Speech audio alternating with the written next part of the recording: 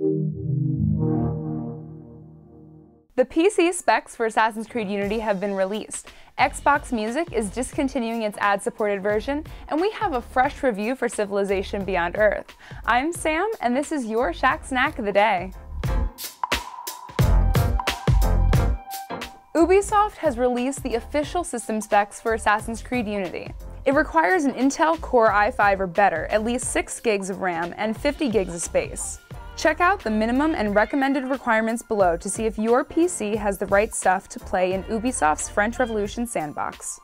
Xbox Music will soon no longer offer a free ride for those who don't mind listening to an ad or two.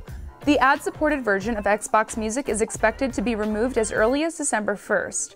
This means if you want to listen to your Xbox Music, you'll need to pony up $10 per month in order to gain access.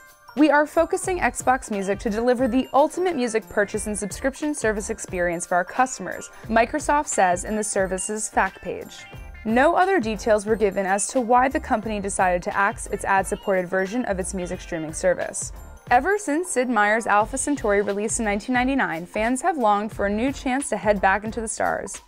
Now we have a chance with Civilization Beyond Earth, but how does it stack up to the classic? Our own Stephen Wong reviewed the Space Civ simulator and found it takes some getting used to.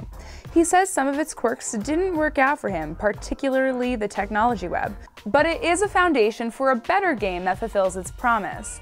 You can check out the full review and more on the other stories we talked about today on Shacknews.com.